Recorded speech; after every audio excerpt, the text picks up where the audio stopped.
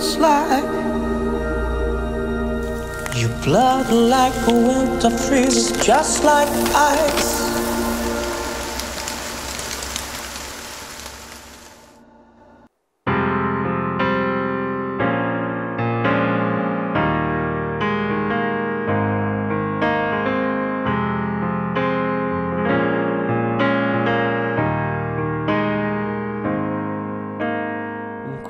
No man, not in front of me, who'll catch your tears if you can catch me, darling. If you can catch me, darling. Don't cry, snowman, don't leave me this way. A puddle of water can hold me close, baby. Can hold me close, baby. I want you to know that I'll never leave you, 'cause I miss the snow till death will be freezing. Yeah, you are my home for all season. Come on, let's go below zero and hide from the sun. I'll love you forever, where we'll have some fun. Let's to the North Pole and live happily. Please don't cry, no tears, yeah, baby. My snowman and me, yeah. My snowman and me, yeah. Baby.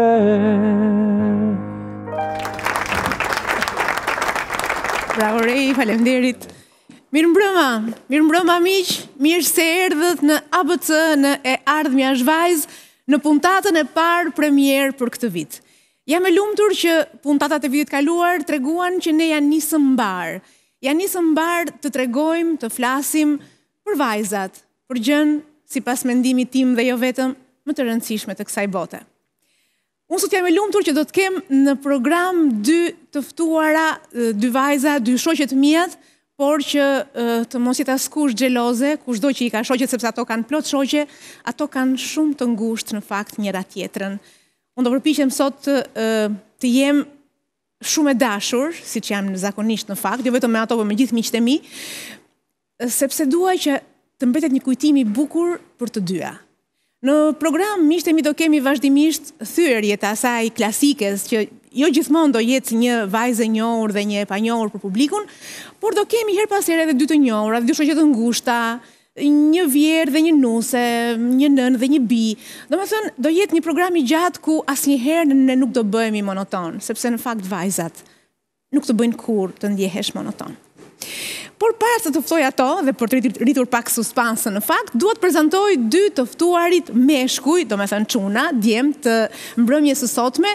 Jam e lumtur të kem Ermal Telaj, mirëmbrëma, mirë se erdhe, si përmarrës, por që i pëlqen që unë ta prezantoj sot si babain e një vajze. Është i lumtur dhe krenar që ka një vajzë, por në fakt pret dhe një çunë. Po kur të bëj çunin do të ftojmë në programe të tjera. Po duhet ta kombinosh titullin pastaj, do të thosh se ardhmja është e fëmijëve edhe ti po shumë të gjenit se s'kemi ndryshëzi. Mirë se erdhe sonte. Jam e nderuar që je pjesë. Edhe jam shumë i nderuar dhe i kënaqur që është e para herë që jam në një studio televizive në përkatësinë e prindit edhe vetëm për të qenë në dispozicion të, po themi, të folurit për vajzat apo për të treguar edhe historitë personale si babai një vajze. Kështu që jam dy fishi i privilegjuar edhe sigurisht mund të jetë nga të paktat emisione që unë mund të kem emocione. Kështu që do më falet nëse do kem.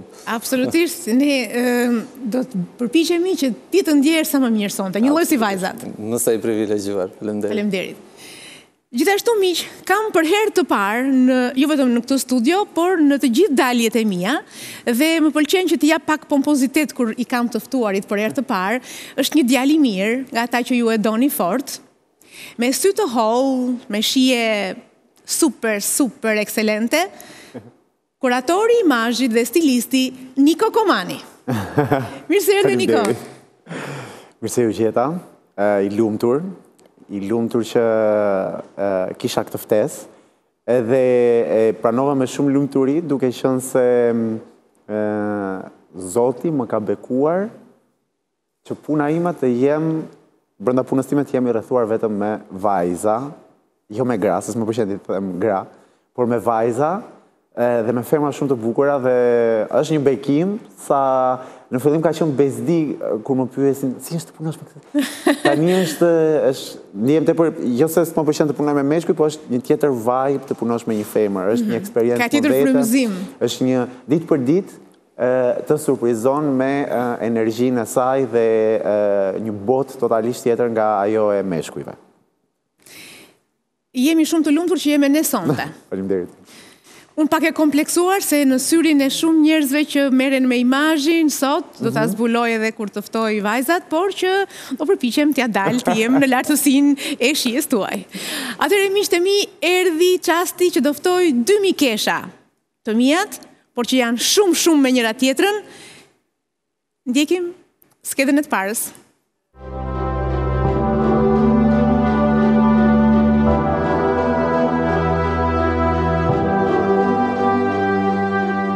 Zonja e zotrinj, Marcela Lati. Mirë se erdhe dashur. Një kënaqësi e madhe prezenca jote. Broma, faleminderit për ftesën. Si për herë ti rëzëllit. Faleminderit. Mirë se erdhe. Mirë se je. Që mos lëm edhe Ivën të pres gjatë, ndjekim skedën.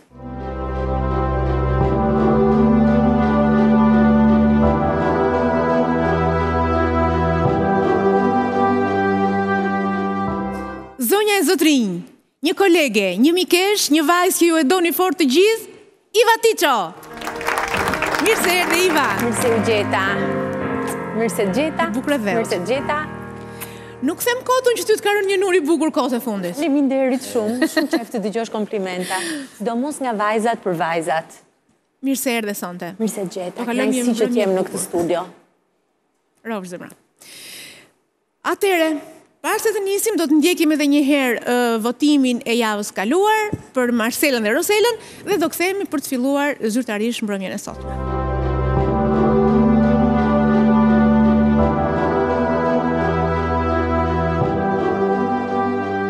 Dhe jemi në momentin kur duhet të fillojmë me sfidat e këtij programi. Ndërkohë, është zbuluar nga emisionet e kaluara që këtu ne të gjitha bashk bëjmë sfidë në fakt.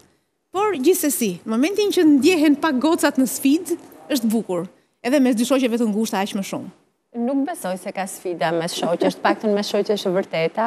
Jemi të paktën e të dyja jemi shoqe që i hapim rrugë njëra tjetrës. Nuk jemi Je ndër vetët njerëz që na ke vendosur në sfidë në fakt. Domethënë, unë sfidat e mia ju i dini se çfarë llojesh janë, e kam kuptuar edhe publiku. Se ajo vetëm sfidë nuk është, kështu që nuk kemi një emër tjetër për ta quajtur, për që në kontekstin e programit. Atëherë po themi rubrika.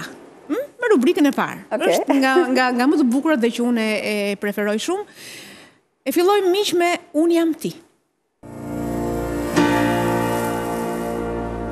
Është ajo rubrika ku vajzat hynë në lëkurë në njëra tjetrës, me dy shoqe të ngushta që normalisht janë gjithkohon bashk, që i dinë shumë mirë punë të njëra tjetrës, që ndihmojnë njëra tjetrën aq më tepër, duhet të ketë qenë lehtë, megjithatë ne e shohim dhe unë propozoj ta filloj me Ivën.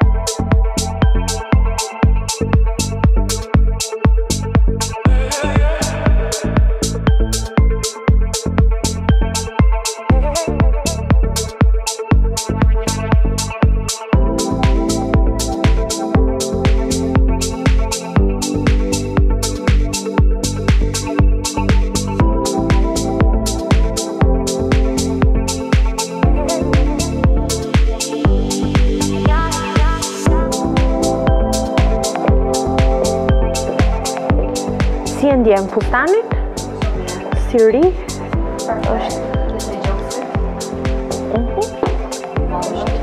mangët.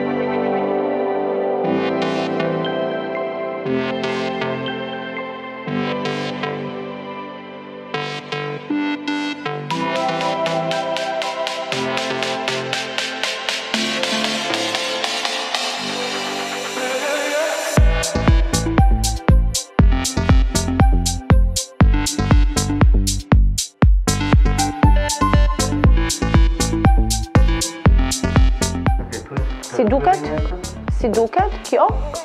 Apo preferon besoj këtë me tak për shkak dhe të gjatësisë së fustanit? Kjo me tak.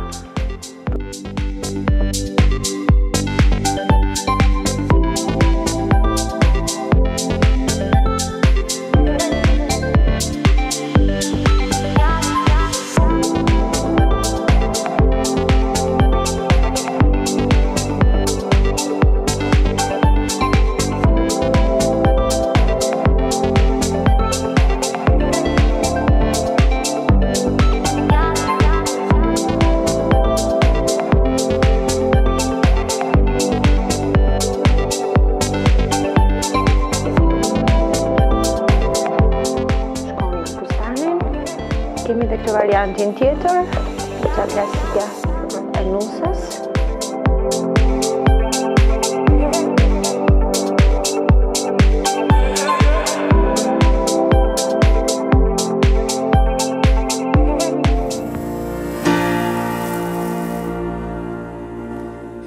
E bukur ishte, unë që e njoh dhe Marcelën mirë, pash që ti ja kishe dalë ta bëje shkëlqyshëm. Madje nuk pash Ivën duke bërë punën e Marcelës, po më duk sikur pash Marcelën. Tu duket aty kështu. Në momentin kur po ecë nëpër sallon, po. Të ecur na kishte imituar.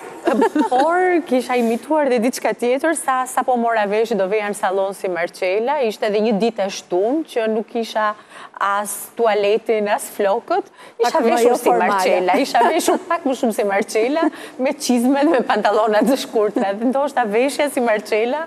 Edhe ai kapuçi më duk fik si kapuçi Marcela. Ne kemi njësoj, kemi shumë gjëra njësoj. Okej, bukur. Para se të marrë mendimin e çunave, të ndjekim edhe sfidën. Cilën nga të shumta të mira, se ti vërtet më ke vënë në sfidë me veten, me atë që ka bërë. Fiks. E bukura është që ka provuar Marcela të bëj pak gazetaren, edhe ka hyrë dhe pak të pasioni i gatimit. Dgjoj, nuk ka ndonjë të re në të tërë, nëse ne ndërveprojmë shumë shpesh me profilet e njëra tjetrës. Ajo ka punuar shumë herë me ne. Ajo ishte ka punuar shumë herë me ne. Për shembull, një nga gjërat jo profesionale që Marcela ma tha, kur i thash që çfarë kisha bërë, se dhe folëm me njëra tjetrën, tha je ulur tha me klientën për të zgjedhur fustanet të katalogut, nuk ulem kur, tha, ajo zgjedh me shoqen. Unë jam gjithmonë në këmbë, thash para se si e ulur, pra. E dia, e prisja që do t'a gjëja ullur, se ma tha që po tha ula. Ula, se me mendova, unë jam mësuar që të Geraldina unë ule me shoqe. Ishte pak Iva atje, të lutem, pak Iva na duhesh atje. Ne në përgjithësi kemi punuar dhe kemi punuar, tamam punuar me njëra tjetrën. Jo thjesht dy shoqe që ndjekim punën e njëra tjetrës. Unë her pas here me Geraldinën jam marrë me pjesën e shtypit, me zyrën e shtypit, dhe Marcela ka punuar gjatë kohës që ka mirëmbajtur blogun të Tirana Post, shumë herë me dërgon të shkrimet, unë ja ktheja mbrapsht sikur të ishte një nga gocat që punon të me mua në gazet. Në një moment të zgjojës pretendo ka shumë nga unë, se unë nuk jam gazetare. Unë kam thënë që është një nga gazetaret më të mira që ka punuar me mua, se i kapte me një herë. Mira ti çdo na thuash, ke pjesa e gazetares se bashkë bëm, se Iva është çik subjektive. Por kur të ndjekim materialin, dhe me që lam diçka pa e thënë aty, do ta themi mbas materialit. Dakor. Okej? E ndjekim miq që është interesante.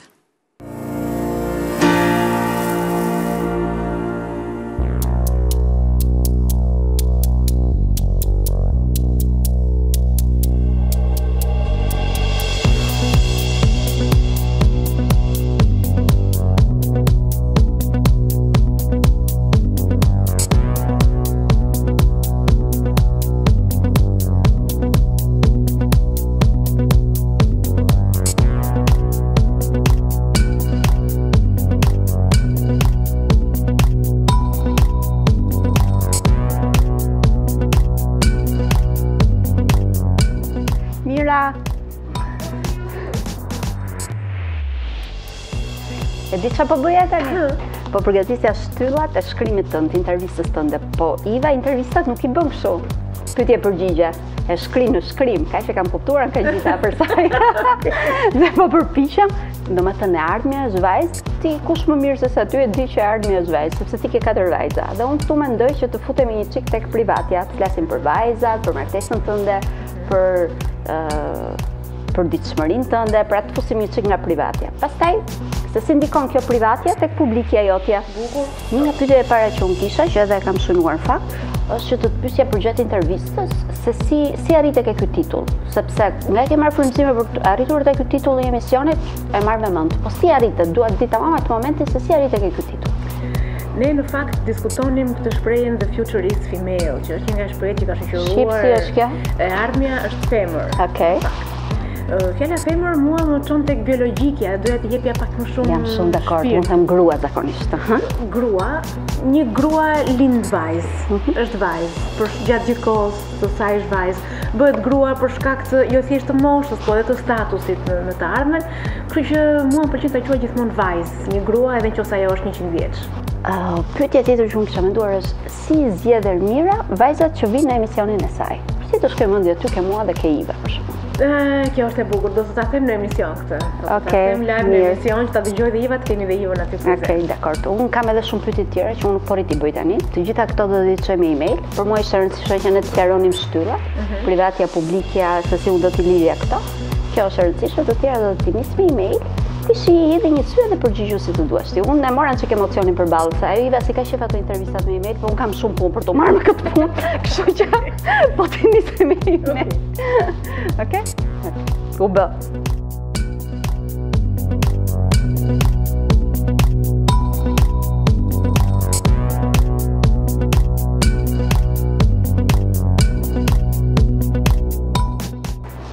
Takojmë në kuzhinë, vati ço.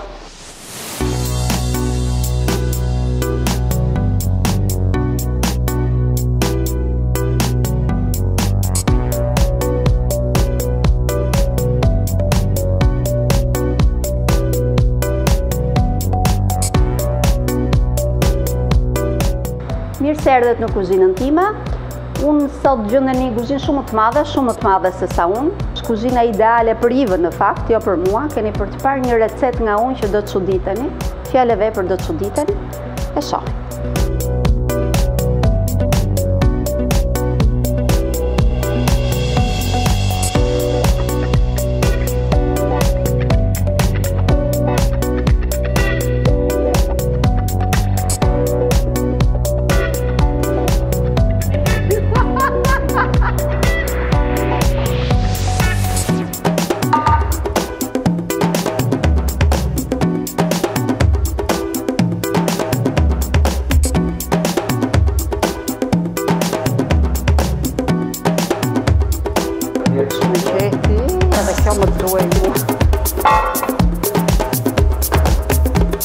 Unë një gjë e di që vezët duhen larë para se të gatuan. Nuk e di nëse janë larë për para se të futeshin në frigorifer, kështu që për qenë sigurt dhe për tu mbrojtur nga salmonella, po i rilaj. S'kemi kosa, do t'i kisha larë dhe me sot bukat.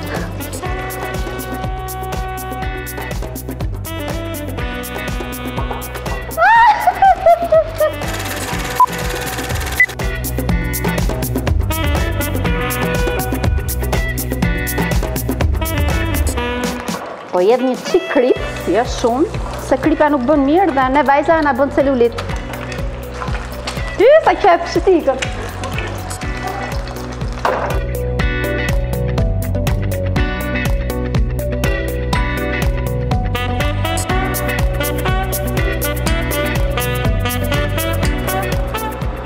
Edhe mos dëgjoj më njëri nga fisi im që të thot Marcela nuk di të skush një vezë.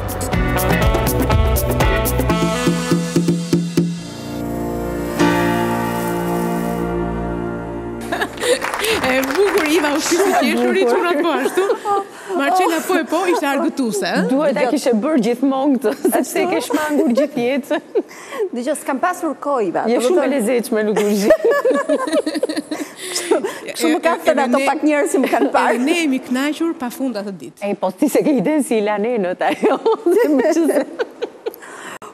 Edhe enët i lanë në një mënyrë të shkëlqyer. Me sod buke? Jo, Iva thot kështu sepse unë duke patur këtë pikën time të dobët që nuk di të gatuaj, që me thënë drejtë nuk se kam vënë vete në njërë në provë, nuk jam marrë me këtë gjë, nuk jam përpjekur, është e vërtet. Kur kemi qenë me pushime bashkë dhe bënim, jemi një grup miq që i bëjmë pushimet bashkë dhe diskutonim për të ndarë detyrat se çdo bënim kur të ishim në destinacionin e radhës dhe merrnim shtëpi dhe ishim të tërë bashkë. Unë të gjithë e dini që për kuzhinë sigurisht nuk mund të mbështeteshin tek unë, dhe unë direkt thosha që dëgjoj, unë do laj enot. E zia punën time dhe kisha fatë se gjithmonë atje gjënde një element levastovije. Dhe unë asaj nuk kisha nevojë të lajë. Nuk është nga ato që do që t'i shërbejnë, po do gjithmonë që ta ndjej veten që unë po bëj diçka, t'i japi kontribut. Nuk është nga ato që do që të përfitoj, është gjithkohës, ma ndjeher pas here e bën dhe 2 fishin e punëve duke menduar dhe mandin, llogarit që shpërce dhe mandin nuk po bën gjë. Atëherë ne si familje do lajmë enët, ajo do lajë enët, dhe i la në mënyrë të shkëlqyer përveç një herë me pushime që kemi thyer sa nuk kemi thyer gjithë jetën tonë. Më mirë mos i themi detajet se pse i kemi thyer ato gota, po nëse te kuzhina ne shkëlqyen. Dëgjoj, varet se unë jam e sigurt që shumë zonja kush e di do më vë në kryq, do thon la namshi ç'bëri edhe të gjithë. E rëndësishme për mua kuzhina, ti kthehemi seriozisht, është një nga gjërat që mësohet më thjesht, mjafton të blesh ingredientët e duhur, të ndjekësh një recetë dhe të kesh durim ta bësh deri në fund. Të kesh edhe kohën e mjaftueshme për t'u kushtuar. Ka dhe gjëra që janë shumë të thjeshta dhe nuk duan fare minuta, është për mua është e mbivlerësuar, është një gjë që e bën kushdo. E bëj unë, mendoj bëj unë dhe bëj shumë mirë. Iva, do specifikuar vetëm që unë nuk jam kaq pa shpresë, sepse Ivës ky pasion i madh për kuzhinë ka ardhur mbas 40-ve, kështu që unë në kohë jam, është e sigurt që ta vona edhe unë. Bukur, ja dëgjojmë çunat mbas sfidës së parë. Niko.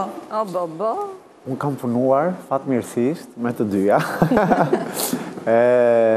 Dhe i shifja dhe rolet e ndryshme. Domethënë kam patur fatin të punoj me Ivën si në të njëjtën revistë, ka qenë kryeredaktoria ime dhe e pash rolin fix. Marcela ka qenë madje edhe në çik më buzëqeshje super, gjithmonë bat edhe në çik më strikte, gjithmonë korrekte.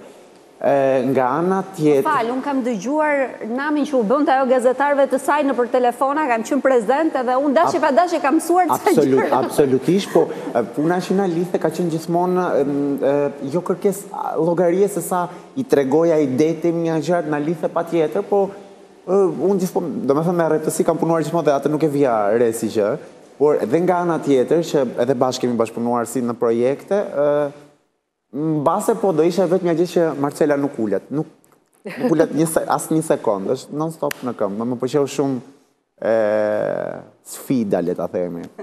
Për mua është arritur 100%. Pastaj pjesa e gatimit e ndjek nga Instagrami Ivën edhe nuk jam aq në thellësi, po I love it. Kështu nga Instagrami duket një mrekulli, na mbetet ta provojmë. Marcela ishte më e lezetshme, duhet ta themi. Në kuzhinë është më e lezetshme se sa unë. Po ti është më fani sigurisht. Marcela e kishte si lojë atë pjesë. Është më fani duke qenë se është binjak edhe i merr të gjitha seriozisht edhe jam nevrastenike në kuzhinë, nuk jam thjesht serioze, e bëj sikur do shpik bombën atomike, o e bëj mirë, o nuk e di. Ermal. Unë se kam pasur fatin e Nikos që t'i njoh vajzat në kushte pune, po i kam njohur vetëm nëpërmjet ekranit, edhe nuk e vija fare në diskutim faktin që do ngjanin edhe nëpër sfida, sepse ndryshe nuk do ishin mikesha kaq të ngushta, por më pëlqeu shumë pjesa e fundit, që Marcela kishte zgjedhur pjesën e gatimit, sepse duke qenë deri diku Iva e perfeksionuar në gatim apo një personazh, po themi publik që identifikohet dhe nëpërmjet gatimit. Dhe Marcela dikush që nuk gatuan, përveç faktit që të kishte një, po themi, material komik si kundër edhe doli dhe ishte vërtet i bukur, kishte kap dhe një element tjetër që është shumë interesant, është veza.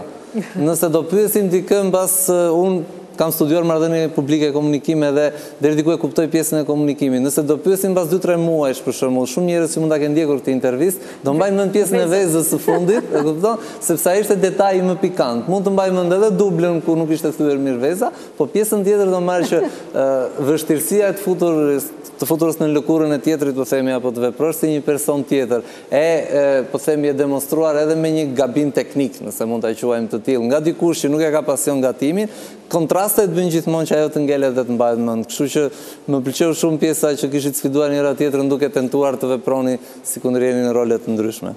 Bukur, më pëlqyen shumë këto komente. U ndjet mirë? U argëtuat mjaftueshëm? U ndjem sepse ne jemi mësuar duke. Jam argëtuar shumë, sidomos në kuzhinë, jam argëtuar pafund. Edhe ne bashkë me ty atë ditë. Okej. Por edhe intervistën e kishte bërë shumë mirë. Vërtet, për atë vërtet dua. Intervistën e kishte bërë, prandaj jam shumë krenare që kam përgatitur një gazetare kaq të mirë. Edhe ndonjëherë tani kam... Jemi në krizë, Iva, ke ndonjë gjë ndonjëherë sa do thoja që mund të vish të punojmë bashkë, sa të hapen dasmat, pasi do t'ja pun një dorë diku nga korriku dhe gushti. Super. Shumë mirë, gjetëm dhe një punë. Edhe këte nga emisioni im. Po të thyej ndonjë vezë, por edhe unë kam çeduar pak, kam filluar i bëj intervistat me email. Bëj gjithmonë këtë takimin, por pastaj detajet dhe unë i mbyll me email. I kishte të qarta boshtet e shkrimit, fillimin, vazhdimin, mbylljen, frymëzimin, gjitha. Okej, mirë, jemi në fund të kësaj pjese, propozoj pak momente publicitet dhe do të kthehemi shpejt për të vazhduar. Ndërkohë, ka filluar edhe votimi, këtë javë kemi Marcela 17 dhe Iva 18 në numrin që del gjithmonë në fund të ekranit. Publicitet, takohemi pas pak.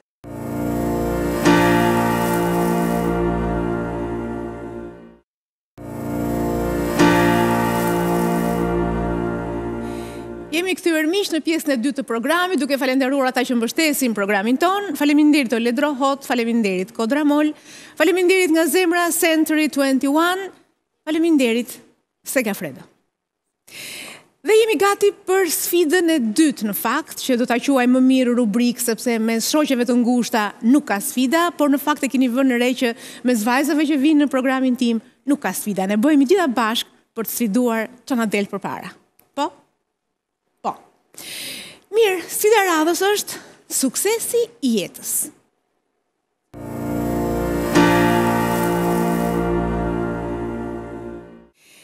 Dhe duhet ta filloj këtë me Marcelën. Këtë rrëfim, janë disa çaste, momente kur njeriu duhet të reflektojë në fakt për të parë ç'ka bërë, ku e ka filluar, ku është sot. Dhe realisht më pëlqejnë ato histori suksesi që kanë një background ose kanë një rrugë të gjatë, e cila I ka çuar në një sukses që për mendimin tim kur arrin dhe konsolidohet nuk ka gjë më që ta konkuroj. Më ktheve mbrapa në kohë tani. Kur nise ta shpjegosh, më ktheve mbrapa në kohë. Nuk e dija që do bëja një profesion që do arrinte të ishte I suksesshëm. Isha shumë herë kur ndërmora këtë rrugë. E ndërmora këtë rrugë për t'u gjendur afër të dashurit tim, për ta suportuar, ndërkohë që studioja diçka tjetër dhe pa pritur, pa kujtuar, u gjenda brenda kësaj rruge. Geraldina filloi të zhvilloj fort dhe unë isha tashmë pjesë e saj. Hoqa dorë nga profesioni im, nga për çfarë u diplomova dhe ju përkushtova fort Geraldinës. Pa forcim në fakt. Erdhi shumë natyrshëm. Vetëm kur erdhi një moment e thash, dëgjoj, ajo diploma ime, okay, po e sheh vetëm sirtari sepse me ç'po shoh kjo është një gjë nuk ka kthim mbrapa. Ndodhi çdo gjë shumë shpejt, filluam të ngjiteshin shkallët me shpejtësi, po jo shpejtësi në kohë, me shpejtësi për sa dinamike ishte, për sa jetur ishte tregu edhe për sa të larta filloi të kishte pritshmëritë nga ne. Dhe sigurisht u përpoqë maksimalisht të mos e zhgënjenim nusën, tregun ku operonim dhe unë po numëroj plot 22 vite në këtë punë. Edhe bukura ishte edhe skeda, realisht ajo pjesa 20 vjet, më se 20 vjet që veshi mëndra. Po, unë kam bi, Geraldina ka 25 vite që vesh ëndra, unë kam bi 20 vjet tashmë që vesh ëndra. Është I profesion shumë I bukur, është shumë bukur t'i shërbesh njerëzve në ditën e tyre, në një ndër ditët më të bukura të tyre. Ata do të mbajnë mend për jetë, kjo është e sigurt. Është emocion shumë I bukur. Dhe që realisht edhe kjo ka pasur ato ulje ngritje të veta, vështirësitë. Pa diskutim, asgjë nuk të vjen duke... Asgjë nuk arrit lehtë. Duke pritur, duke me syt nga qielli. Unë kujtoj që në fillimet e mia unë mund të kem bërë 5 vite pa bërë pushime. Kur shoqjet e mia rrinin plazheve, pishinave, unë isha shumë herë dhe vetëm punoja, sepse në verë kishim intensitetin më të lartë. Personeli ishte më I pakët, nuk është ai që është sot, sepse ti nuk mund të bësh në fillim investimet e forta në njerëz. Dhe janë të gjitha sakrifica që I kam bërë, më kanë ardhur t'i bëj natyrshëm, por kur kthej kokën pas, nuk do bëj asnjë gjë ndryshe nga ç'kam bërë. Dhe në fakt këto që po thua po më çojnë dhe mua në ato kohë kur ne kishim filluar të ishim miq bashkë dhe realisht unë kam qenë një nga njerëzit që ka parë dhe ka shijuar ato shkallët dhe ato tullat e suksesit të Marcelës. Do themi dhe të Mandit që sot kemi Marcelën në fakt, me Mandin s'kemi punë sot. Dhe janë shembulli i atij suksesi që arrihet avash dhe realisht kur thot unë s'kam bërë pushime, unë e konfirmoj. Mënyrën se si avash bënin nga një zgjerim, nga një gjë të vogël derisa sot është një gjë e madhe që na shërben të gjithëve ne, në fakt jo vetëm nuseve, por çdo njeriu që do të të dekoroj gëzimin e tij apo ditëlindjet e fëmijëve, të vetat dhe gjithçka tjetër. Shoqëruar që ju kemi. Faleminderit, shoqëruar që jeni. Iva, si e arrin një vajzë suksesin? Unë nuk e di nëse quhet sukses, apo unë jam pak e rezervuar me fjalët, jo për modesti, po e di peshën e fjalës edhe kam pak të vështirë të them fjalën më të madhe, sidomos kur vjen puna për veten. Ajo që unë quaj suksesin tim më të madh, nuk e mas as me punët, as me numrin e titujve ku kam punuar, të mediave apo me pozicionet drejtuese, apo jo, unë e mas me atë që jam sot, që jam një grua e pavarur. Një grua që i bëj gjërat për vete dhe mendoj që pjesa ime, puna ime më e miru kur rëzua vitin e shkuar me librin tim që doli dhe e vura me erdhi befas titulli që më shkonte, ju shkonte të gjithave që ishte për vete.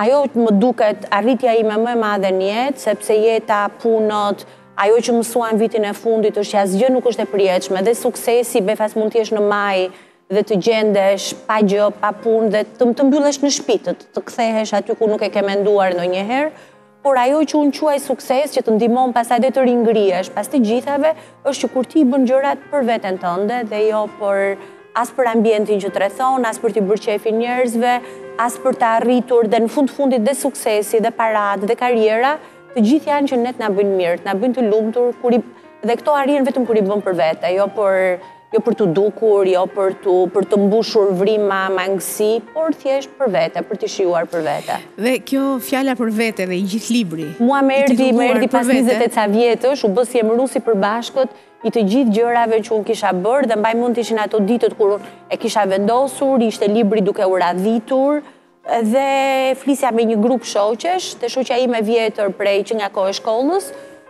Kur ma miratoj, tha, sepse pati dhe kundërshtime, duke thënë që jo nuk shprej gjë, dhe ajo tha jo stop, kjo është fix Iva, nuk mund të përkufizohet Iva, qoftë për mirë, qoftë për keq, sepse her pas here ma thonë dhe për keq, Iva është vetëm për vete, Iva gjitha gjërat i ka për vete.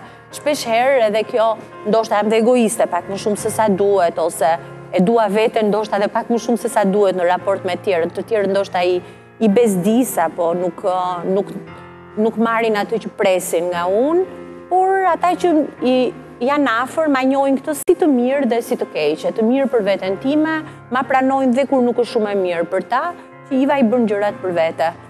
Ky titulli për vete, në rastin e librit, me siguri ka shërbyer si leksion për gjithë ata që e kanë lexuar. Dhe ju ka dhënë vajzave në Shqipëri. Shpresoj me të vërtetë sepse që t'ua ketë thënë këtë, ato që më kanë shkruar, ma kanë thënë dhe kjo ka qenë një nga lumturitë më të mëdha që unë kam marrë gjatë gjithë profesionit tim, kur shumë vajza më kanë shkruar që jam identifikuar me ty, jam ndjer mirë, jam ndjer sikur ti kisha shkruar unë, jam motivuar për të bërë ndryshim tek vetja, për të mos t'i bërë gjërat se mi kërkon familja apo se mi kërkon ambienti shoqëror, por për t'i shijuar për t'i bërë për vete. Dhe sidomos në kohën libri është pak i lidhur me një periudhë të jetës time, që ishte goxha e gjatë, shumë e gjatë se shumë vajzave tjera, e të qenit single, dhe mori spunto nga një rubrik që unë kisha në shtypin e shkruar rrëfimet e një vajze single, dhe më vjen mirë që te shumë vajza është përkthyer, është interpretuar dhe është përqafuar pikërisht me këtë ide që jeta e një gruaje, jeta e një vajze nuk përcaktohet nga martesa, nga lidhja, nga asnjë mashkull, nga asnjë burr në jetën e saj, por përcaktohet nga ajo që ti bën, nga ajo që je. Këto tjerat pastaj, nëse i jemi single të martuar, janë etiketa. Kjo ka qenë një sfidë me mentalitetin. Në një farë mënyre po, sepse unë vetë në fillim nuk e mendova kur bëra rubrikën, ishte një nga gjërat që unë kam bërë në jetë, një rubrikë, siç kisha bërë me dhjetra, me qindra intervista dhe shkrime, dhe nuk isha menduar që do vinte dita që unë do identifikohesha si vajza single në qytet, po ta kisha ditur ndoshta edhe unë do ta kisha shmangur, sepse nuk është një etiket që ti e përballon dhe aq thjesht. Ka momente, sidomos në Shqipëri, ne shqiptarët kemi një shprehje që mua më duket nga më të tmerrshmet, që vjen nga shekujt, që vajza lind në derën e botës edhe shkon në derën e vet. Kjo është një nga gjërat më të tmerrshme për mua, më antifeministe që mund të ekzistojë, që fati vajzës është e dera që do gjej. Fati vajzës është në duart e vet vajzës, është në duart e saj. Fatin e saj. Dhe nuk ka qenë sigurisht me këtë lloj mentaliteti, po mos harroj që ne jetojmë në një unaz shumë të vogël në qendër të Tiranës dhe ka përtej nesh, sigurisht ka dhe familje që mendojnë ndryshe, që i rrisin vajzat ndryshe. Ajo që unë di, ajo që unë kuptoj dhe që ja them çdo vajze, çdo gruaje, dhe mendoj që është zgjidhja për dhunën, për gjithë problemet e tjera, është vetëm arsimimi dhe pavarësia e vajzave. Kur ne të kemi vajzat të zonja të vetes që të mund të mbajnë veten, atëherë nuk do kemi probleme të tilla siç janë dhuna në familje, divorci, të gjitha vinë në fund të fundit nga ky nënshtrim i grave dhe nga pamundësia e tyre për të qenë të zonjat e vetes. Faleminderit Iva. Edhe më ngacmove pak me pjesën kur the që vajzat më thonë shpesh që e ke thënë siç do ta thonim ne, e ke menduar siç mund ta mendonim ne. Dhe ndërkohë kjo gjë më ndodh edhe mua, sa herë lexoj, jo vetëm shkrimet të tua, jo vetëm librin, por edhe statuse të ndryshme, edhe gjëra të shkurtra që ti mund të bësh në rrjetet sociale, që është pikërisht kështu. Dhe kjo më ndodh, për të thënë vërtetën, nga shumë që lexoj, më ndodh me ty dhe me kunatën time, me Arlindën, ku lexoj çdo lloj gjëje që ju shkruani, është pikërisht ajo që unë mendoj, ato që ata që lexojnë mendojnë. Dhe realisht shumë komplimenta për këtë. Sepse dhe Arlinda është një kolege ime, që unë respektoj shumë edhe fjala e cilës ka pesh. Ju të dyja më krijoni këtë emocion. Ua, e mendova edhe unë kështu, do ta thoj edhe unë kështu. Ndërkohë që si unë, mendokan edhe të tjerët që ju lexojnë dhe më vjen shumë mirë për këtë. Pikërisht. Okej, dëgjojmë pak, fillojmë me Ermalin. Çfarë ndjesie të jep kur dëgjon vajza që flasin për mënyrën se si punojnë, si arrin, kur suksesin e quajnë një gjë të madhe që akoma kanë për të bërë për të? Shiko, unë nuk po i them të fjalë sepse jam në një format televiziv ku epicentri është vajza dhe shoqëri që ka formate të tilla. Bravo që e ke krijuar, sepse është minorancë kjo pjesë, po themi, në ekranet shqiptare. Por manifesti të dyja vajzave më pëlqeu për një fakt që suksesi i tyre tashmë nuk është më një vepër apo një pronë personale, nëse mund ta themi kështu, po ka dalë përtej. Pra është përfaqësuar në komunitetin ku ne jetojmë. Si Marcela nëpërmjet hapave që ka ndjekur dhe që sot arrin nëpërmjet sipërmarrjes së saj bashkë me Mandin, sepse janë të dy pjesë e një suksesi, sekundëri edhe ti me Arditin, është e pashmangshme sepse përveç se duhet jemi dhe shamirës ndaj vajzave, duhet jemi dhe të vërtetë në këtë pjesë. Sigurisht. Është e pashmangshme që në rastet kur gjenden emëruesit e tilla apo suportet e tilla nga njëra gjinit tek tjetra arrihet suksesi pa diskutuar, dhe nëse sipërmarrja e tyre sot ka arritur që të futet në kujtesën dhe në memorien e njerëzve, pra sepse ata kurojnë, po themi, ditët e tyre më të veçanta, kurorëzimet, sukseset, martesat e tjera me radhë, është kthyer tashmë në një fenomen që njerëzit s'kan për ta harruar kur, po ashtu edhe kontributi i Ivës në shoqëri që le një libër pas, i cili sigurisht do jetoj më shumë se sa Iva. Po them një detaj që është ndoshta koincidencë, por ditë them që përgjithsisht ecuria ime në të gjitha sektorët ku jam angazhuar, përgjithsisht në sipërmarrje, ka qenë lineare në ngritje. Edhe këtë e vlerësoj si një rast suksesi, por ditë them momentin kur ka lindur Zaeli është emri si me bie, e shikoj si një trampolin të arritjes së shumë sukseseve të tjera që në këto 3 vite, me gjithë modestin, ka qenë shumë herë më të mëdha se sa gjitha ato vitet e tjera që kanë kaluar më përpara. Dhe unë, me gjithë dashurinë prindërore, ja atriboj si me bie këtë pjesë. Por sigurisht që është patjetër një, po themi, shtys, një katalizator i jashtëzakonshëm, marrja e përgjegjësive edhe sjellja e një jetë e një fëmije, dhe sfida më e madhe është momentin se sa qytetare të denj do arrish që ta bësh fëmijën tënd, qoftë vajzë, qoftë djalë. Dhe unë shpresoj që dhe uroj që këto 3 vitet e fundit të jenë bërë njeri më i mirë, thjesht dhe vetëm për shkak se ka ardhur një jeti me bij. Kështu që s'ka, është besoj unë që bekim më të madh se sa të kesh një vajzë, nuk besoj se do kem. Dyshoj që do ta kem edhe me çunin. O do ta kesh patjetër, është njësoj. Niko. Çfarë të them mbas gjithë këtyre Niko sa i mirë që je. Çfarë të them, mund të flas vetëm për vajzat që si sa që parë kam fatin që i njoh 10 vites që kur kam marrë në Shqipëri jam përplasur edhe me Marcelën sepse ka qenë puna ime e tillë dhe me Ivën sepse kemi qenë 2 revista dhe unë gjithmonë ndiqja revistën që Iva drejtonte aso kohë para se të punonim në të njëjtën kompani, në të njëjtën revistë dhe gjithmonë kam ditur dhe çdo arritje mund të them që jam lumturuar si për librin e Ivës që është një vull, edhe pse unë kam qenë nga njerëzit që gjithmonë e shifja Ivën si një Sara Jessica Parker, sa shumë nga ne kanë parë Ivën ashtu. Dhe gjithmonë e kam kur mbyllja syt edhe them Iva shikoj me përveç veshjes, ama se ti je detajist veshjes përveç veshjes. Absolut, përveç veshjeve, domethënë gjithmonë e kam sepse nuk jam aq fashion se Sara Jessica Parker. Megjithatë Niko e ka tentuar në një editorial me Ivën. Kemi bërë dhe prandaj e kam parë gjithmonë me sy mbyllur si një, nuk dua ta them Kerry Bradshaw, si Iva, por një personazh që ne jemi mësuar ta shikojmë në atë mënyrë dhe jam lumturuar pafund si fillim për Marcelën jam i lumtur sepse në Shqipëri ekziston gjëja që kur një çift ka një biznes, përmendet gjithmonë mashkulli, para se përmendet mashkulli, se përmendet biznesi. Personalisht unë Mandin, nëse më shikon, I'm sorry, po më përmend gjithmonë Marcelën dhe Mandin, se si fillim e vlerësoj pafund që gjithmonë sa herë unë kam qenë, Marcela ka qenë aty dhe më ka ndihmuar 100%, po e vlerësoj pafund që dhe femra, përveç imazhit mashkullit që është i fuqishëm në një biznes, Marcela është njësoj me Mandin. Po, jam shumë dakord me këtë. Janë për mua të barabartë. Pastaj për më tepër. Shqyr që nuk jemi në garë, se kush e di ku do na çojë. Jo, prandaj kërkova ndjesë, mbajtë unë në telefon. Por fati kemi dhe sektore të ndara dhe kjo gjë na bën jo kompetitiv. Arritja ime pastaj kjo gjë eliminon debatin. Po. Arritja ime për Marcelën, pastaj mendoj që ka arritur tek koleksionist, ai që mund të ketë patur pafund arritje të tjera, por ajo ka qenë si libri i Ivës që ka qenë pika mbi i, domethënë që unë bëra këtë. Edhe shumë njësoj lumtur se e di çfarë është të prodhosh, duke qenë se dhe unë kam patur diçka të time dhe e di emocionin që ka patur, e qenë hapat e para, madje kur më ka dërguar foton e parë, kam qenë jo ja bitur, po i mahnitur, dhe mendoj që këto dy gjëra janë super, në trurin tim, domethënë nëse mbyll syt, kam 2 projekte super të bukura nga këto.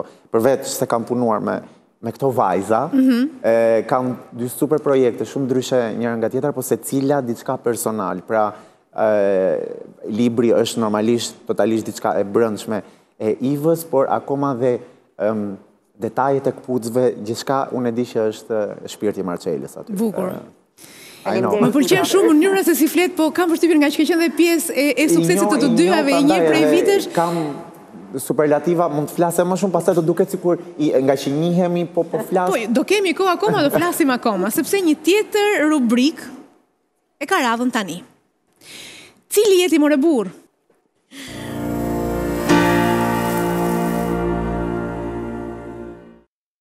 Dhe jemi në një pjesë kur vajzat her pas here duke ardhur në program kanë thyer atë stereotipin e punëve të burrave, nuk ka më punë burrash, ka punë që mundemi t'i bëjmë të gjithë. Dhe të shikojmë si ja ka dalë kësaj sfide Marcela Lati.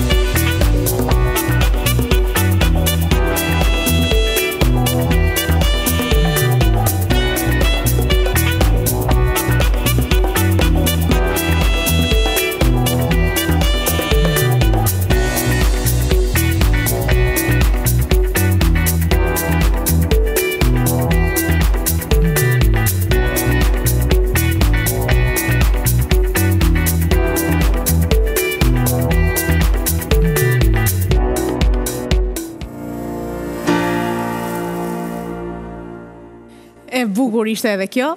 Dhe jo vetëm që kishe bërë me lehtësinë më të madhe ato punë të burrave, por kishe bërë pak edhe punë grash. Dëgjoj, po. Kishe fshirë pak aty. Atje ka kryesisht burra, ne kemi dhe vajza në magazin, fakt, po më shumë ka burra. Edhe kamionin e kishin lënë pri bret, tash këto vajzat janë të pastra, si do t'i fusim këtu? Kështu që ju goca ku jeni, ja, tha kështu e lënë gjithmonë, filloj pastaj divergjenca. E shikon që burrat nuk i bëjnë asnjëherë mirë punët të gjitha deri në fund. Megjithatë ishte eksperiencë interesante, unë e kam bërë dhe herë tjera, me thënë drejtën, kur ne jemi shumë të ngarkuar, të gjithë dalim në terren, i ka rastisur dhe Ivës të vitë të na ndihmojnë ndonjëherë. Kështu që kur mandi nuk thot dot jo, dhe ndonjëherë mbi ngarkohet dhe dalim të gjithë, jemi të gjithë në fushë. Megjithatë, unë nuk jam pro barazisë gjinore, unë mendoj që burra duhet bëjnë më shumë se gratë. Ne si gratë bëjmë mjaftueshëm, burra duhet të tregojnë që bëjnë më shumë, sepse ne pa forcën fizike dhe çfarë nuk bëjmë. Mendon që kishim edhe çik më shumë forcë fizike. Megjithatë, sot gjërat janë të kollajta, ato baulet që unë shtyja janë me rrota, kanë frena, pra e ndihmojnë që ne lehtësojnë punën për fat. Bukur. Ishte eksperiencë interesante për t'u treguar, sepse të gjithë shohin, ashtu si për reagonte edhe Niko me zotrin, ishte të gjithë shohin shkëlqimin e Geraldinës, shohin finalen, festat, fustanet, gjërat e bukura, por nuk e njohin backstage-in dhe çfarë pune kolosale ka për të përgatitur një event. Pikërisht, dhe unë jam e lumtur që ja treguam njerëzve sot nëpërmjet cili jeti more burr. Dhe do vim te Iva. Të shohim çfarë ka bërë Iva. Pak më letë se Marcela, pak më hileqare jam treguar. Jo, nuk është puna këtu, puna është se ka plot punë që i bëjnë burrat, vetëm burrat. Atëherë, a mundemi pak të vazhdojmë? Vetëm aty e kuptova që pas ka ca punë, sidomos në televizione, nuk e kisha menduar ndonjëherë që i bëjnë vetëm burrat. Ndërkohë që mund t'i bëjnë dhe gratë. Po janë punë shumë të thjeshta për t'u bërë nga gratë. E ndjekim.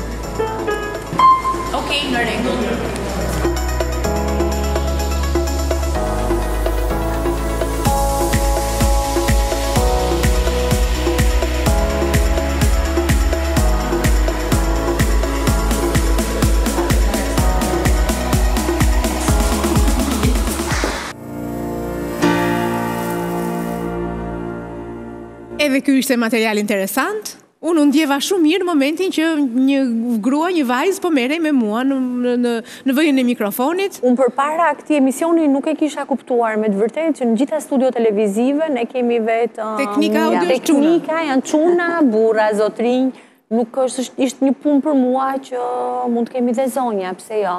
Pse jo, në regji kam parë, ka shumë vajza në regji, po kameramane dhe teknike zëri nuk kemi vajza, dhe është një punë për mua shumë e thjeshtë, ose unë s'marr vesh fare nga ana teknike, se më thanë kur duhet i fusja të gjitha fishat. Okej, po me një çik kështu leksion përpara? Por po, është një nga punët që pse jo, pse mos jenë zonja. Kur biseduan për punët e burrave, unë i thash kryeredaktores që për punë burrash unë jam mësuar, sepse kam jetuar vetëm të paktën 22 vjet në shtëpi vetëm, dhe kur është puna për zbërthime, portollampash, djegje, siguresash, që me siguresa dikur që kishte telin e bakrit, diti ndroj, ditë zbërthej, dikur zbërtheja tavat me korrent, hekurin e kurosjes dhe kaloja ruaza, do me thënë, qa ka gjëra burrash, lavamani, vëcëja, gjitha këto gjëra. Lavatrice. Diti, lavatrice, shqyqyrzoti, të më shprishur kur, larkë qoftë të më prishet lavatrice, por... lavatrice dhe frigoriferi. Do trazesh teknikë. Po vetëm ideja që duhet të bëhet shtëpia Kam lëndsh. dhe nga ato profesionalet e punës, do të sjell një teknikë për 2 ore ke në derë. Lyerje shtëpia, jo lyerje me furç, po kur lyhet shtëpia, gjithë ajo rrëmuja e lyerjeve dhe punët më pas, gjithë këto gjërat i kam bërë vetë. Dhe në ka pasur kur isha single, dhe vetëm e gjë që ankohesha, thosha të paktën vetëm në këto momente thosha të kisha një burr të më rregullonte shtëpinë. Dhe të gjitha shoqet më kanë thënë këtë gjë. Edhe ne që i kemi burrat, vetë përfundojmë të bëjmë këtë gjë, marrin teknikët se burrat nuk na vënë një llampë, nuk na bulin një gozh. Paktën nuk e kemi bërë me kë bën sherr dhe je rahat se nuk po bën sherr. Se ne edhe punët i bëjmë vetë dhe bëjmë dhe sherrin, pastaj që kemi burr dhe nuk bën. Përpara se të marr edhe opinionin e djemve të ftuar për e sotme, ju ftoj për pak momente publicitet dhe kthehemi për të vijuar.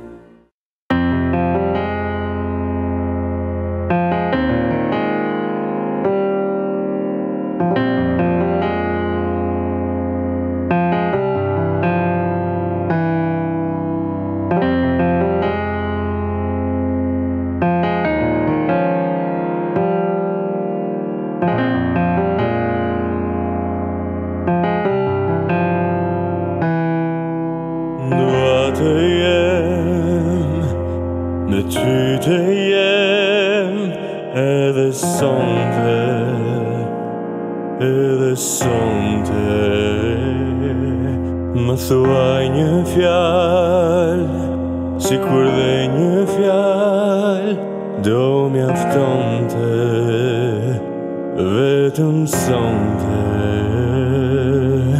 Torturë shpirtit tim për ty a botën, të fundit fjalë për ty, zemra e mban, për ty unë do do lëviz, bëhet fryma ndridhe ngjunja ti se di, për ty unë do lëviz, male do lëviz, gjithmonë me ty në kratë e tu në përjeti, për ty unë do lëviz, male do lëviz. Bëhet fryma më dridhe ngjunja ta e di, për ty unë do lëviz, male do lëviz, gjithmonë me ty në kratë e tu në përjetësi.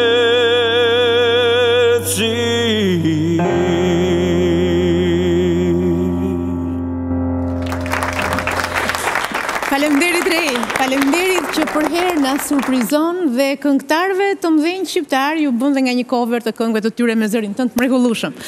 Në fillim të çdo pjese kemi traditë të falenderojmë dhe ata që mbështesin programin ton. Faleminderit nga zemra për mbështetjen Kodramol. Faleminderit Oledrohot. Faleminderit Century 21. Faleminderit Segafredo. Dhe e pash që edhe Marcela edhe Iva u emocionuan me tingujt e këngës mrekullueshme të Aurela Gaçes që quhet Të dua. Një tjetër mikeshe tonës. Një tjetër mikeshe juaja, domethënë, unë zgjodha 2 sepse duhet të kem vetëm 2, po të kisha mundësinë, do kisha ftuar të domethënë do kisha ftuar jo të parën, domethënë mbas jush, të parën mbas jush do ftoja Ornela Zhola një herë. Të parën. Ornelën. Megjithë në një kështu, në një propozim për udhëtimet e bukura që ajo ka vite që na zbukuron dhe pushimet, e pastaj me radhë Aurela Gaçen e tjerë. E mban mend këtë këngën se ti këndon me shpirt? Po, kur këndon Aurela? Është shumë mirë këtë këngë, sepse dhe kemi diskutuar paraprakisht me Aurelën kur donte të bënte klipit të kësaj këngë dhe kam dëgjuar demon përpara se të dhe ishte jashtëzakonisht e bukur. Është një këngë që unë më rënqet sa herë dëgjoj, më pëlqen shumë. Pas e këndon bashkë me Aurelën? Pas asaj është ndër këngët, domethënë ka shumë hite, shumë këngë, po kjo më pëlqen vërtet shumë. Dhe kam kënduar pafund në klubin e saj, na ka marrë malli për klubin Iva, si e kemi halli. Ta provojmë çik me Rein? Me mua? Vetë jam e stonuar, më bëri të tamam vetë. Ja, pak me Rein, na ndihmon Rei. O, bo.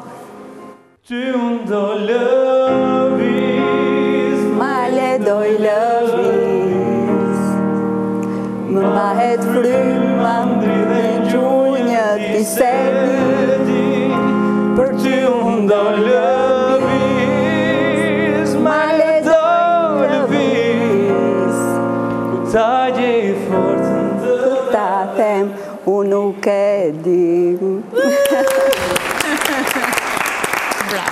Bravo, super. I vesë më ndimore fare.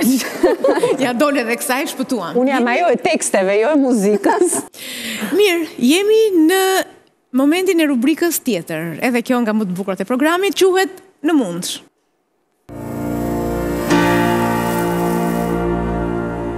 Dhe miqtë e mi, e dim në fakt që kur ndrohet edhe kjo ngjyra që vjen kjo lelaja trazuse, e ëmbël, ndonjëherë dhe melankolike, jemi në pjesën e sfidës Në mundsh, e rubrikës Në mundsh. Në fakt, Iva mund të na kujtonte vargjet e Kiplingut në momentin që unë them Në mundsh, por të frymëzuar nga ato vargje, kemi vënë këtë titull të rubrikës, dhe dua ta filloj me Ivën. Është gjithmonë një moment i vështirë që secili prej nesh në mënyra të ndryshme e ka kaluar në jetë. Dhe i ka lënë mbres. Jo thjesht për dhimbjen e madhe që mund të ketë krijuar, apo për një moment tensioni apo pasigurie, po edhe për mënyrën se si e ka tejkaluar pastaj. Pyetja është për mua. Kemi një moment të vështirë. Para disa ditësh rastisi që në një film lexova pash në dialog dhe më ishte diçka që kisha menduar dhe unë vetë nuk e kisha përcaktuar kur ishte që një vajzë, një njeri rritet në momentin që i vdes babai. Për mua nuk e kisha menduar ndonjëherë, por pika që mua më ka rritur, më ka ndryshuar çdo gjë në jetë, është pikërisht momenti i ndarjes nga jeta të Timeti. Kur po dëgjoja për marrëdhënien me vajzën, po mendoja që vajza jote është me shumë fat, sepse ka një baba të mirë, por është dhe me më pak fat, sepse gjithmonë do krahasoj çdo burr të jetës së saj me babain. I njoh këto lloj lidhjesh, i shoh shpesh herë, jam e prirur që të shoh lidhjet e vajzave me baban, kam bërë një mini studim timin, që ja kam thënë Marcelës para disa kohëve, pse disa vajza janë më të lidhura me baban, pse disa vajza janë më të lidhura me nënën.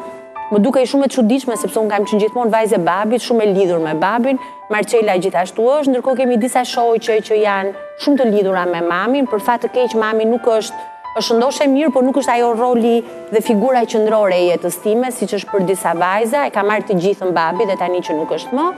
Dhe kam arritur në përfundimin që vajzat që janë të lidhura me baban shohin kanë parë një dashuri mes prindërve, janë në përgjithësi të paktën te brezi jon, sepse tani njerëzit martohen për dashuri, por vite më përpara te brezi prindërve tan ka dhe shumë martesa që janë martesa të bëra në tavolinë të rregulluara nga fiset, nga njerëzit. Dhe shumicën e lidhjeve, pastaj kam biseduar dhe me një mikun ton psikolog dhe më ka thënë, ke të drejtë, shumica e vajzave që janë kaq të lidhura me baban, janë me familje ose me prindër që kanë histori shumë të bukura, shumë të mëdha dashurie.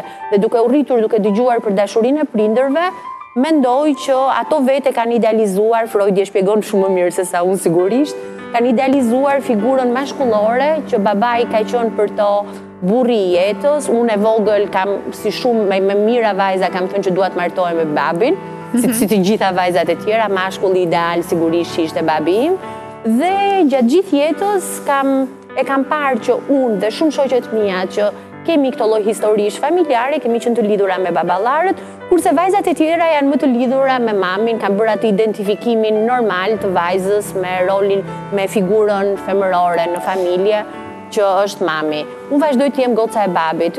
Humbja e babit për mua në një moshë që isha ende duke u rritur, ende pa kisha filluar, kisha bërë punët e para, sukseset e para, po pa marrë atë rrugën që jam tani, jam shumë e sigurt që çdo gjë që të ndodhi unë jam prapë zonja e vetes, ishte diçka shkatruese që mund të them përveç humbjes mbështetjes, humbjes fizike, pjesa është dhe përballimi i parë me vdekjen e një njeriu shumë të afërt. Dhe kur tani shumë njerëz më pyesin, më thonë që edhe njerëz që u ndodh, si e ke kaluar, them kush tha që e kam kaluar, është një gjë që nuk kalon. Ti mësohesh me mungesën, mësohesh me idenë që aty njëri nuk e ke më, por për të kaluar është diçka që nuk kalon kurrë. Dhe ai që ti je pas asaj gjendje, pas kësaj ngjarje nuk je më i njëjti njëri. Kujton momentet bukura të fëmijërisë, unë përgjithsisht jam e prirur që të kujtoj vetëm momentet të bukura dhe në përgjithësi jo vetëm unë, po të gjithë njerëzit, nga një njeri që ikën është idealizmi që të kujton vetëm gjërat e bukura. Si quhej babai joti? Konstantin, Kostaqi Thëristin, çdo gjë e keqe që ke pasur në jetë, çdo sherr, çdo grindje, dhe ato pastaj i vesh me një frymë romantizmi, gjenanën më të bukur, më të qeshur. Unë personalisht, ndoshta edhe për shkak të sëmundjes që i pati vitin e fundit, dhe duke qenë natyrë mohuese, nuk preferoj shumë të kujtoj kohën e sëmundjes, kohën e ikjes, por jam shumë e prirur të kujtoj pjesën, sidomos pjesën e fëmijërisë, dhe të vetmet fotografi që kam në shtëpi që ndaj, janë gjithmonë fotot bardezit të vjetra të viteve 80, ku unë jam e vogël dhe ai është ende me flokë të zeza, nuk pak më mohim në pjesën tjetër. Dhe sigurisht ju ja them Marcelës, ju ja them dhe gjitha shoqeve, që çfarë fati keni që keni babi në jetë. Dhe Marcela në fakt i ngjan shumë babait saj? Po ti Iva? Kopje, më kanë nxjerr nga hundët. Babi im ishte një burr shumë i bukur, në atë kohë mbahej një nga burrat më të bukur, por si duket i paret mashkullore të bukura nuk janë gjithmonë të bukura në femra, kurse mami është shumë fotogjenike, dhe sa herë u nxjerr ndonjë foto të mamit në Instagram, të gjithë më thonë sa e bukur mami, po pra them se nuk i ngjava mamit, sepse mami për ekran do kishte qenë shumë e mirë dhe zërin e ka akoma shumë të bukur, ka zë të ngrohtë, gryke, krejt e kundërta e zërit tim. Por unë fakti që i ngjaj babit nuk më vjen keq për këtë gjën, edhe them të paktën i ngjaj babit, ose është ndonjë moment që i kam flokët e mbledhura pa tualet, kur e shoh veten them sa burri bukur duken si babi. Sa e mirë që është. Më kujtoj batur që më thot Mandi për ngjashmërinë time me Timat. Mandi mirë jam, do ikim, kur jemi duke u përgatitur për të vajtur diku, sa bukur Mihali i lyer. Okej. Mirë, vim tek një moment i vështirë i Marcelës. Ashtu si Iva, dhe unë kam një lidhje shumë të veçantë me babin, do thosha që është shoku i më i mirë, jam e fat që e kam akoma dhe e shijoj akoma dhe uroj ta kem sa më gjatë me mua, por në këtë periudhë vështirë për gjithë, Covidi është e sigurt që dhe ata që nuk kanë pasur eksperjenca të mira me këtë sëmundje janë prekur nga kjo gjë, të gjithë do dalim shumë të ndryshuar nga kjo gjë, do ketë lënë shenjë. Unë e pata shumë të vështirë përballjen me Covidin, pasi nëna ime u smur rënd me Covid dhe luftoi gjatë me të, për gati një muaj. Dhe unë isha ajo që i shërbeja, dhe u ktheva në infermiere non-stop, dhe kujtoj që natën e fundit para se të shtrojnë në spital, mund të them që ishte një nga netët më të vështira të jetës time. Por kaloi dhe tani është mirë, por rikuperon, dhe kur mu desh të merrja vendimin se çfarë do bënim, do ta shtrojmë në spital apo jo, merdi u ktheva fëmijë, mu duk vetja 12 vjeç dhe thash, po unë s'mund të vendos dot për mamin, unë jam vajza.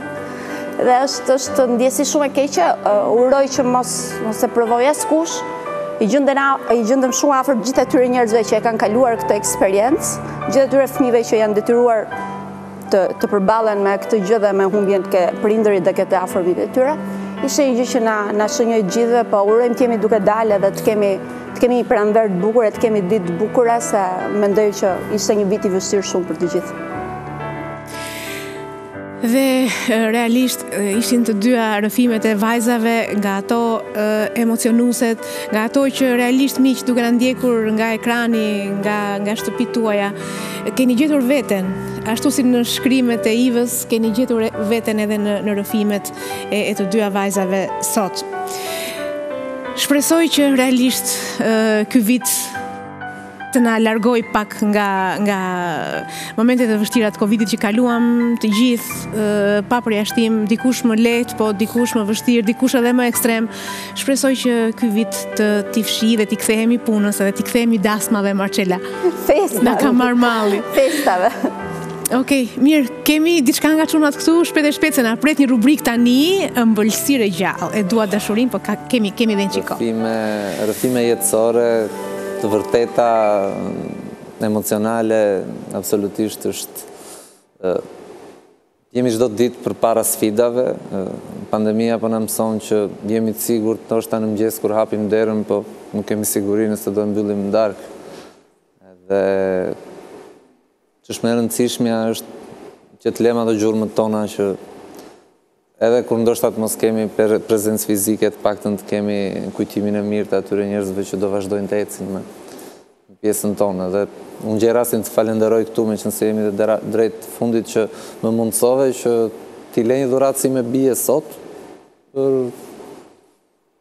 kohën që ajo do filloj të kuptoj dhe të shikoj që qytetarën e vogël ka pas të ose të paktën tek unë do ta shikoj edhe nëpërmjet xhirimeve, unë shpresoj që të jetë sa më gjatë në krahun e saj, por që shpresoj që ta shikoj dhe ta përjetoj që në hapat e para që po ka një shpatull që gjithmonë do ta ketë si mbështetje në fund ditës. E vërtet. Edhe është ajo që s'ka për të munguar kurrë, edhe pse do bëj gabime, do rritet, do përjetoj, ku diun se çfarë, po është e rëndësishme që një shpatull e ka të sigurt. Paktën sa i takon pjesës që unë do frymoj. Pjesa tjetër pastaj është për Dhe ishte shumë kompliment elegant ai Ivës kur tha, vajza jote është me fat, tha, që ka babain, po në të njëjtën mënyrë jo dhe aq në pjesën kur do zgjedh njeriu në jetës, se duke pasur një baba shumë të mirë, do ketë gjithmonë pretendime për ta gjetur njeriu në jetës si babai i saj. Unë them gjithmonë që është ajo që ka bëjmë edhe për prindërit edhe për fëmijët është gjithmonë pak. E vërtet. E vërtet. Niko. Unë si fillim u emocionova nga të dyja historitë, mbase ka dhe pak fajin rej me meloditë. Po, edhe rej na ndoqin emocione. Por njësoj u emocionova si nga Iva, njësoj u emocionova si nga Marcela. Si fillim jam i lumtur, se po dëgjoj diçka që do doja unë të falenderoj maman time, që është krau ima, po shpatula ima, po se unë jam fëmijë vetëm edhe e kam trajtuar gjithmonë si motër, si shoqe, si mama. Dhe base gjithë dashuria që kam për femrat, apo respekti, apo se po më dridhe dhe zëri pak tani. Dhe në fakt një djalë është kaq i mirë kur e ka maman shumë të mirë. Shiko te kamera për balteje dhe për mamin tani gjithë koha jote. Edhe ose emocionojmë shumë kur flas për të. Dhe është e ligjshme, është normale. E dua pa fund. Nuk është fare spotlighti tek mua sot dhe nuk dua fare, domethënë të marr kohë fare nga vajzat, po jam shumë i lumtur që jam djali Gabrielës dhe sa emër të bukur pas ka. Edhe pse ndonjëherë them që fëmia parë dua të jetë çun. Mendoj që nuk do ketë kur connection që kam unë me maman time. Prandaj kaq, do shumë ta falenderoj dhe jam shumë i lumtur që isha në një emision të tillë dhe se s'dua të marr fare vëmendje dhe të kisha mundësinë të flisja për këtë gjininë e bukur. Vajza. Shumë faleminderit për emocionet që zgjodhe dhe ti ti ndash me ne sot. Të rrokitje për Niko. Sikur po marr vëmendje të gabuar, po u emocionova shumë dhe je në vendin e duhur ku emocionet janë për të gjithë ne të vërteta, Niko. Falenderojmë shumë që ndave me ne këtë moment bukur. Të dashurisë kaq të madhe për mamin. Mirë, e ndryshojmë tërësisht atmosferën dhe vim në një rubrik tjetër. E dua dashurinë.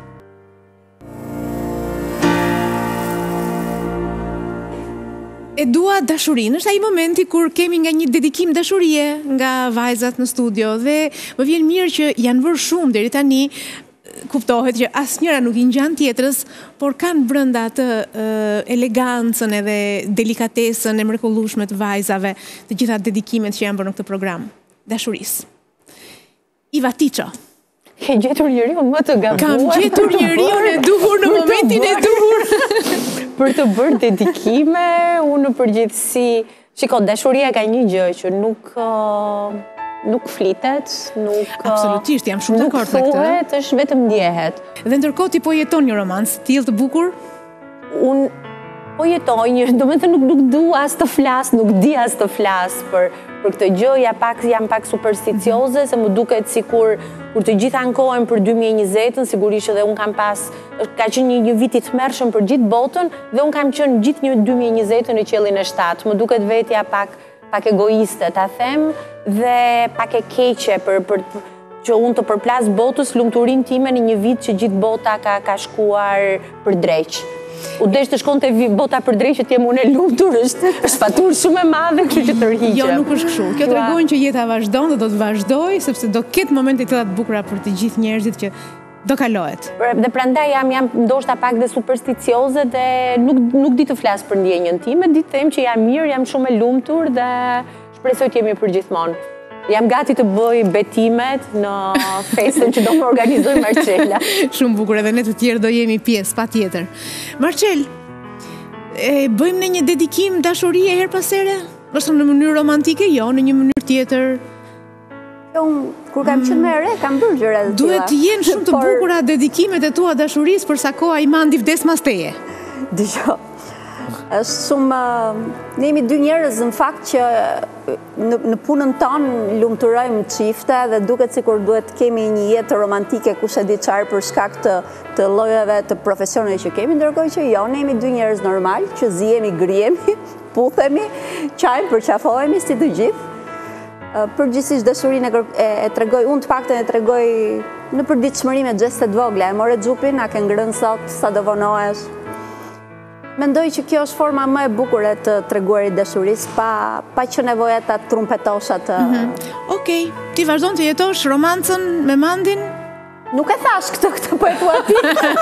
Jo, unë të bëra pyetje.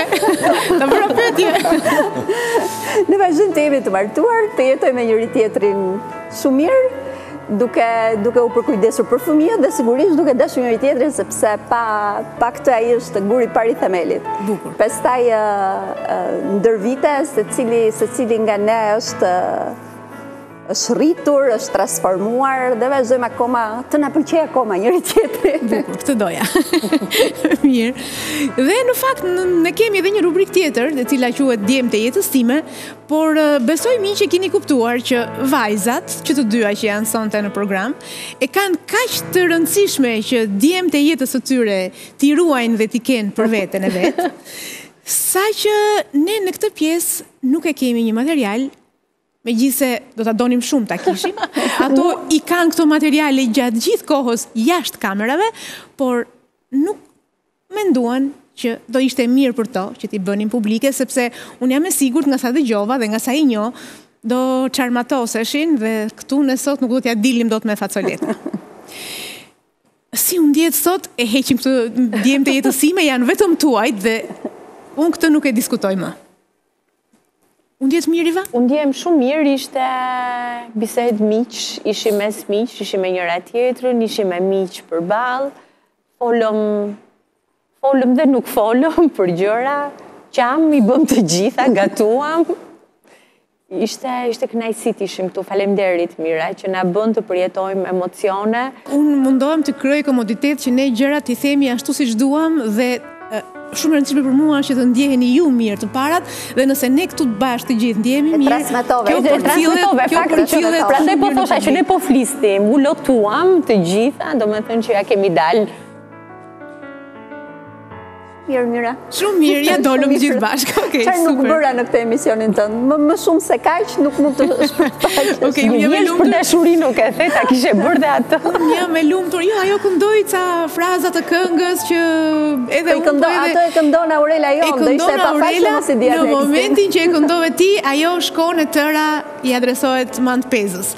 Dhe mua më vjen mirë që sot me sa folëm dhe me çfarë përcollëm për publikun, unë ju lash një kujtim të bukur dy shoqeve të ngushta që me siguri do doja shumë që kush janë shoqe të ngushta me njëra tjetrën dhe na kanë ndjekur sot në këtë program, të kenë një frymëzim nga dy shoqet e ngushta dhe shumë të mira që patam sot në studio, edhe unë në fakt i kam shoqe, por në ngushtësinë e tyre nuk bëj dot pjesë. Megjithatë juve mësoni se si duhet të jenë dy shoqet e ngushta, kaq perfekte dhe kaq të dashura me njëra tjetrën. Faleminderit që ishit, por më duhet edhe nga një vot e çunave që me siguri do ndahen, është thjesht simbolike. Unë do votoj Marcelën se është si për Marse. Edhe duke mos njohur sfidat e vështira, po themi të iniciativave të Ivës, apo duke mos e njohur në atë kontekst që Iva njeh median, apo po themi hapësirat ku është angazhuar, dhe duke njohur më mirë botën e sipërmarrjes, ndjes Iva. Lutem, bukur. Dhe Nikon? Do reagoj si më i zgjuar, do të thënë që mos ti barazoj, por do reagoj si i njoh të dyja, por njoh pak më shumë ish shefen time. Shumë e bukur. Faleminderit edhe ju për prezencën, për fjalët e mira, për mbështetjen.